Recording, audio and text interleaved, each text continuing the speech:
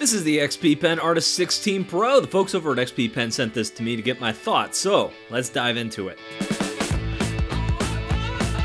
So here it is. This is the 16 Pro. This is a 15.6-inch pen display that you can connect to either a Windows or a Mac computer. It acts as a monitor that you can draw on. It has a full HD display, 1920 by 1080 pixels, and it looks pretty good. It also comes with the new and improved pen. This thing's got 8,192 levels of pressure sensitivity. Now looking at this review, it might get a little bit confusing. XP Pen currently has two different drawing tablets of this size. This one is the Pro. So what makes it a Pro? What makes it worth that extra money? It's the screen. This might be the best screen I've seen on any non-Wacom tablet, at least as far as the color goes. Now I'm gonna be the first to admit I am not a super accurate color guy, but I could definitely tell the difference here. Usually with the tablet, after I've used it for a little while, I'm going to notice that the greens are just a little too bright, or there's just a touch too much intensity in one part of the color spectrum. Maybe the blacks bleed a little too much on the screen when you're scrolling, that kind of thing. That's not the case here. The tablet also gives you the ability to fiddle with the settings a little bit. There are some buttons along the side, just like a normal monitor. This might not seem like a big deal, but a lot of the drawing tablets that I test out here don't have those kind of physical buttons along the side that let you adjust color. Since we are talking about color, the Pro sports a 92% Adobe RGB. I don't know if that's the right way to say it or not. 92% Adobe RGB spectrum? I don't know. Its little sibling that I tested a couple weeks ago, on the other hand, the standard version of XP Pen's 16-inch tablet only has a 75% Adobe RGB spectrum. I still feel like I'm saying that wrong. Anyway, the point is, if you need really good color, this one might be a good fit for you. Now, the one thing that I should point out when we're talking about a quality screen is, compared to the Wacom tablets, there is a fair amount of distance in this tablet between where the glass is and where the screen is underneath it. What this leads to is something called parallax, where your pen tip is offset from where the cursor actually appears on the tablet screen. Now this is something you're going to find in any budget pen display like this one. So I'm not going to say it's any better or any worse than any other Wacom alternative out there on the market. And it's just a trade-off you're making when you're saving the kind of money that you do when you buy something like this. The screen also comes with a matte coating on it. It feels really good to draw on. A little bit of a texture like this gives your pen some resistance, so it doesn't feel quite as slidey as it does on like a smooth glass screen. Now the downside of the matte screen is that it's gonna dull your colors a little bit. Again, another trade-off. I really like drawing on a matte screen protector, so it's a trade-off I am more than happy to make. I have also been told by several people in comments on other XP Pen tablets similar to this that you can remove that matte screen protector if you want to. The other thing that's worth pointing out is the 8 customizable hotkeys along the side. I am a big fan of the hotkeys. Totally adjustable in the settings, you can set them to whatever you want. Another thing that you're gonna get with this out of the box is this super steady stand. I've seen these stands a lot on a lot of different tablets, very similar to this. You could adjust it to about any angle. Once it's set, it's not really gonna go anywhere. It jitters a little bit, like if you press on the corners and things like that, but when you're resting your hand on it, I didn't feel it move around at all. One thing that is worth pointing out is that this stand is kind of bulky, and it is going to pull your tablet about an inch, maybe a little less than an inch off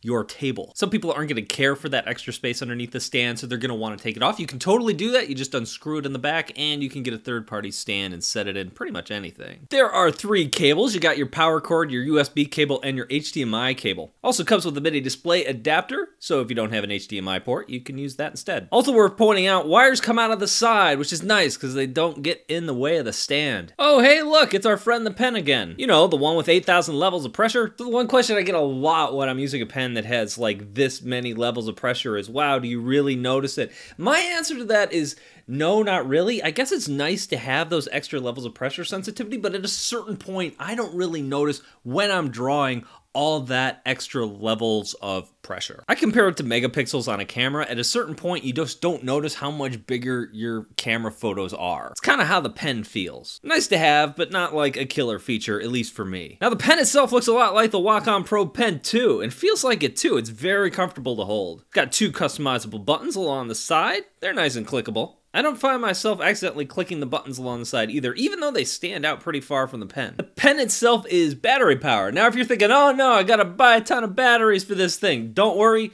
it's totally rechargeable. It even comes with its own USB recharging cable. Now there's no way to see how much charge is left in your pen, but previous XP pens that I've used for long extended periods of time can go days or even weeks between having to be charged. They last a really long time. My tablet came with 2 pens. This second little guy was a gift. It even has that little present icon on there to let you know. So what's it like to draw with this thing? I think it's pretty good. I draw a lot of ink lines, and I found that my ink lines were pretty consistent. So if I'm drawing a bunch of hatch lines, I can draw them at consistent widths quickly. It's easy to hold pressure at a consistent rate. Like when I'm doing my circle test, it seemed to work really well that way. And the pressure itself doesn't blow out or come on too strong anywhere along the pressure curve, which you sometimes find in these third-party pens. Now, when I first got the pen and started drawing with it, I found that the calibration was way off, both on the Mac and on the PC. A quick dive into the settings fixed that right up for me.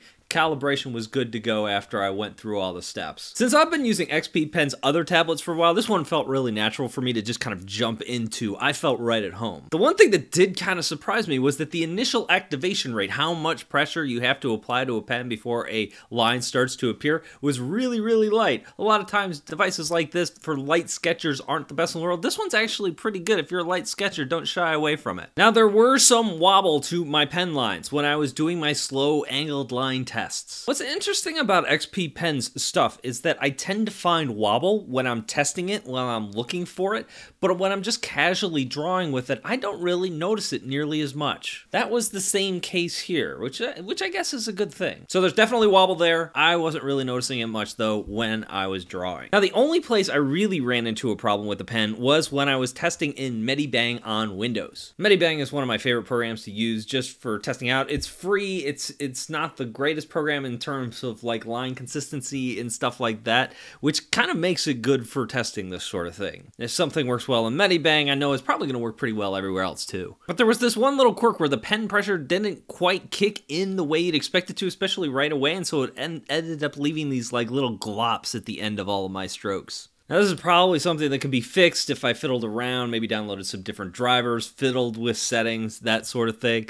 And I should also point out, this is something I couldn't find in any of the other programs that I tested it. Checked it out in Photoshop, Clip Studio, Sketchable, Sketchbook Pro. All of those had really nice lines, really worked pretty well. Sketchbook lines were a little bit shaky. I always get shaky lines in Sketchbook Pro. I don't know why. It's probably one of the reasons I'm not like a huge fan of that program, but it's pretty much what I expected across the board in every other program other than Medibang. So let's talk a little bit about some pros and cons here. Pros! You're gonna get really good color calibration in a fairly inexpensive tablet. You're also gonna get a good pen that feels good to draw with and works well for light sketchers. Cons are what you'd expect from a tablet like this: a little bit of a wobbly pen, a little bit of wobbly lines, and some parallax. And these are things I pretty much have come to expect from all non-Wacom drawing screens. And some of the other XP Pen tablets similar to this, I have managed to scratch the matte coating that comes on them. Didn't happen this time because I was really careful with it, but I should point out that the matte screen that these come with tend to scratch. I should also point out that several people have said in the comments that the matte coating can be repealed and replaced. Oh, now it sounds like I'm talking about healthcare. I'm going to restate that. The screen protector can be taken off and you can put a different screen protector on. I feel better now. I also did notice that as I got near the edges with the pen, I would often lose the cursor. I ended up pulling in my tools a little bit, like 10 pixels from the edge, so that didn't happen quite as much. So this is the Artist 16 Pro. I've added it to my list of alternatives that are worth a try up on my website. It's pretty high on that list. If you want to see it, I'm going to put a link below down in the description. I'm also going to stick a little card right here so you can click on that too. Now the links on that site go to Amazon. They are affiliate links, which means I get a little bit extra when you buy something by clicking on one. So if you find my reviews helpful, that is a great way to support this channel and keep me reviewing stuff. Just visit that site, click on those links. It really helps me out. Another way to help out is supporting me over on Patreon, and I would like to thank everybody who does that. I really appreciate it. And as always, if you have any comments or questions, leave them down below.